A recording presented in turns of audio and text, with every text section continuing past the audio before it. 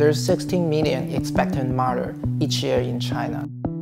Because we are the only child in the family, because China's single-child policy, parents would like to know the health status for the baby and the mothers.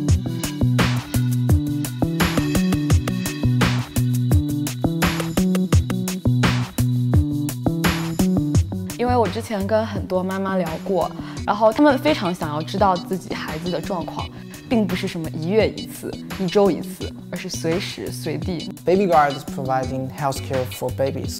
It comes with a core sensor, like measuring your electrophysiological signals, and we integrate it into different outfits.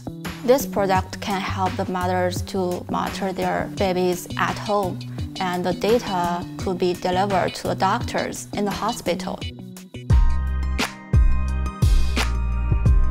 This is one of our outfits. It's a belly band. You can wrap it on your belly.